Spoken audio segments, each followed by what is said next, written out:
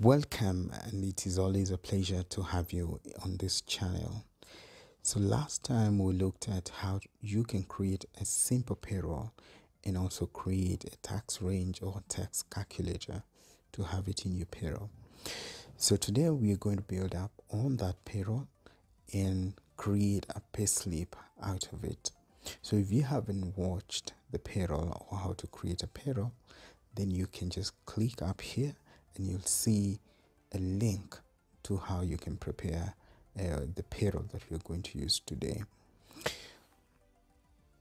So as you can see, what you have on the screen is the payroll, is what we had prepared last time, and the tax rates that we had created last time. So we're going to create one more sheet and call this payslip, and we're going to see how we can link our payslip with our payroll so that we can get the information that we require for the payslip. So we can just look at the name of the company again, and we have XYZ Limited, and we are going to create our monthly payslip, and then we are going to have two categories where we have the earnings and the deduction. So we can have earnings.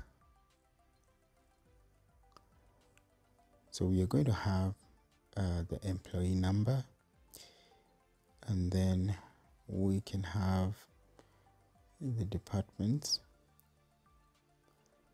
or the department which the employee works in. Then we can further have the name of the employee,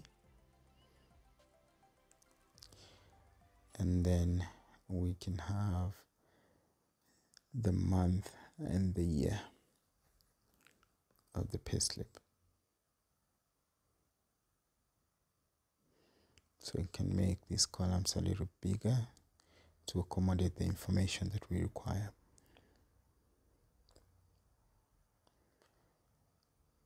So as I had mentioned, we are going to have two columns. We'll have the earnings and we'll have deductions. So we have the earnings for the employee, and on the other hand, we'll have the deductions. So what you're going to do, we'll take the heads on the payroll, and these are the ones that we are going to use on our payslip. So if you go to the payroll, you'll see you have employment number or the earnings, and you have the deductions. We can take the earnings and paste as values and transpose. So we can just rename this to have full names instead of abbreviations. We have a house allowance, we have the travel allowance, then we have responsibility allowance, then you have risk allowance,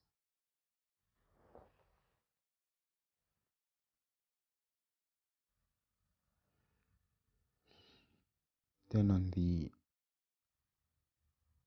other side,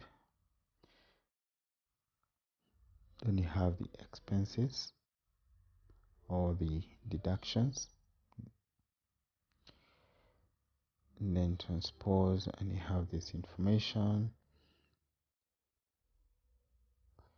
and then we have the circle loan.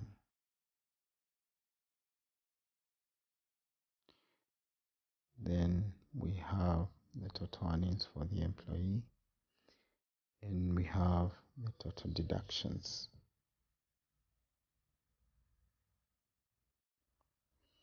Then you have the net pay and the net salary.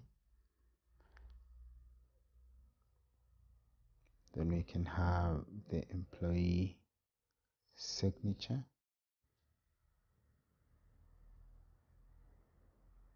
and equally have the human resource officer signature.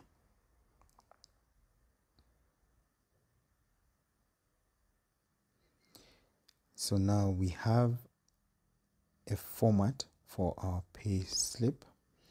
And now what we just need to do is just do a bit of fine tuning on our formatting before we do our linking to the payroll. So we have the XYZ Limited, and we can merge and center. We have monthly payslip, and we can merge and center. We can make them a little bit bigger, and then we can just bold them.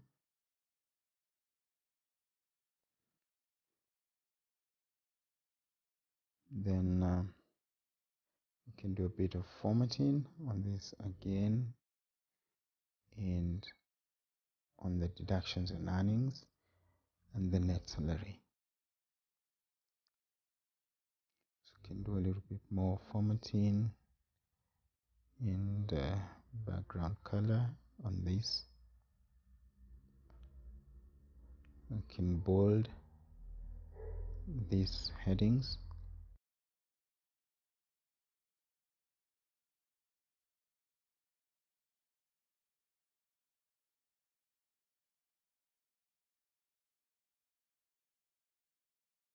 Then we can put an outside border so that we can have a payslip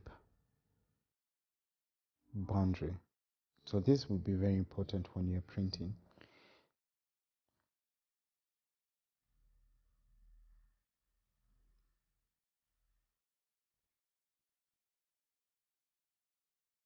We can remove the grid lines so that the payslips looks this way without the lines. And again, now we can have the places for the employee and the human resource to sign. So going back to the payroll, now this is the information that we are going to put in the payslip so that we link all these headings to the payslip, so that once we have our control, which will be the employment number, then we'll have all the other information on the payslip changing. So we will be selecting the employee number, and we'll have the name, the department, and all these other earnings and deductions for the employee populating in our payslip. And then we'll finally have our total earnings and our total deductions. So what you're going to do is that we are going to link the employee number to the payroll using a formula, and this will be through creating a range that will pull the data from the payroll. So this is the information that we will require. So we have the first column, which is the employment number, and it will be the one to be selected in order to fill all the other information of the employee selected. So what you're going to do is that we are going to create the range that we are going to pull the data from, and we can call this payroll data.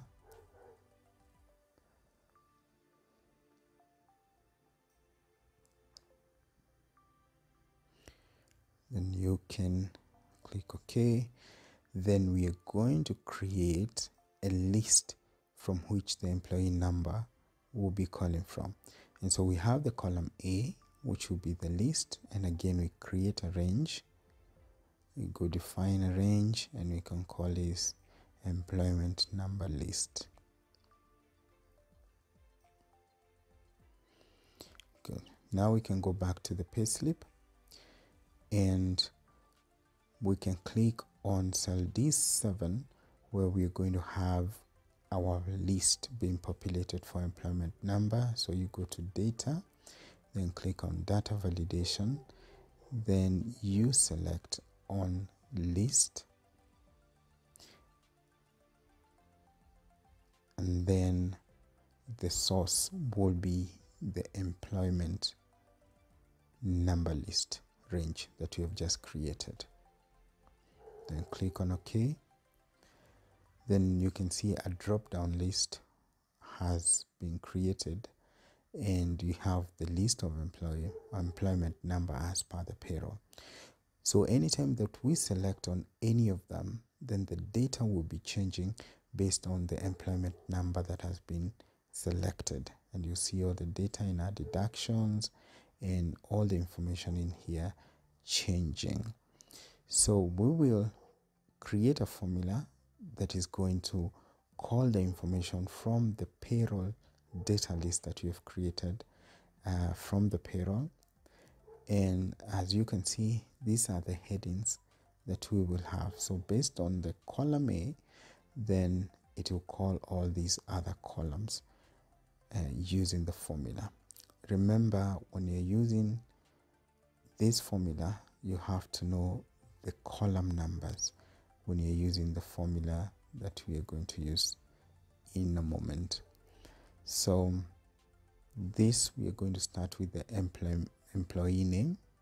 And so once you go back to the payslip, now we are going to use the VLOOKUP formula.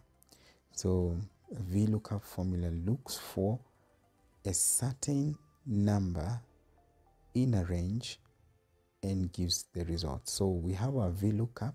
We want to look at information on cell D7, and then we are looking for the data in the payroll data, and then we are looking at column 2, and we want the exact match.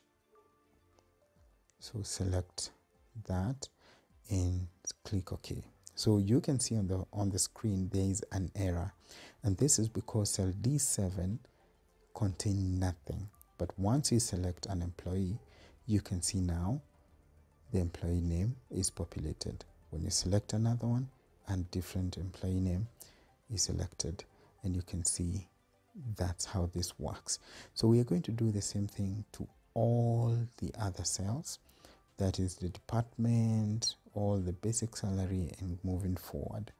So we can just copy this. Now this becomes easy. The only thing that we'll be doing is adjusting the column that we'll be calling from the payslip. So customer service, you can see the department now. Then you can go to the next one, which is our basic salary, and you can see basic salary is in column 4, and they follow each other that way, 4, 5, 6, 7, 8, all the way. So we can go to basic salary.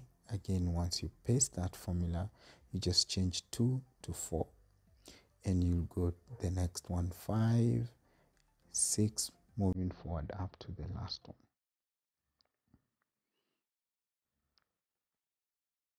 So we have all that, the responsibility allowance. We have now the risk allowance. We have the total earnings, which is cell 9. Then we have the pay. Then we have NSSF, which is column number 11. Then we have NHIF. Then we have the circulon. Then we have help. And finally, on the deductions,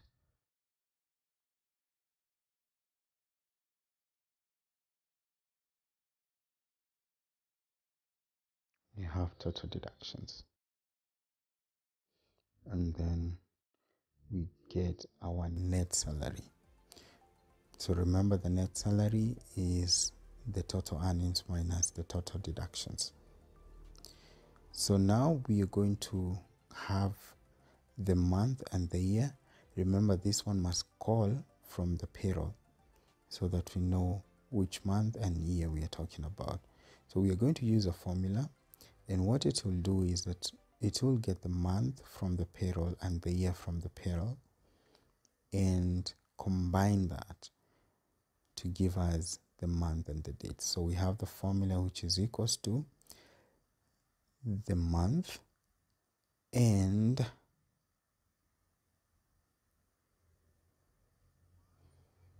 space. So space for this formula will be the speech marks. Then you click on space, but space in your keyboard, then speech marks, then and sign, and then you have the year. So if you look at the formula, so the space between the speech marks is actually the space between the two words, that is August and 2020. So you can see now we have August 2020, and you can have this one. Then you have, you can format this one. You can again format the deductions. And finally, you can format the net salary.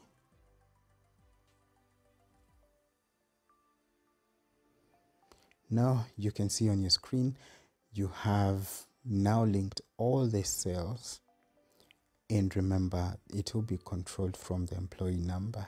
You can see after changing, the information changes, and you have different net salaries, and the name, the department changes. If you select number 5, you see now we have James, we have waxing sales has a net salary, different net salary. If you select number 4 again, you see it changes, and now you have different data for each employee that you select, and you can print this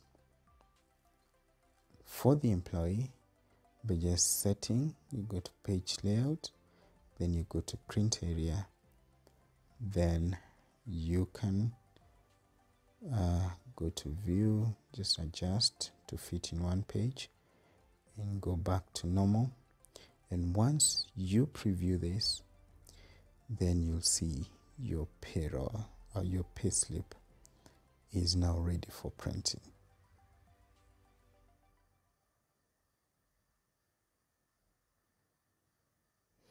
So that's how you create a payslip for use from payroll, and you link the information for all your employees. So thank you again for watching, and remember, we'll be having more tutorials as we move on. And remember to subscribe and like and comment for more videos. And if just in case you want more advanced payroll preparation and payslip, you can always contact me on the email on your screen. Thank you again, and see you on the next tutorial.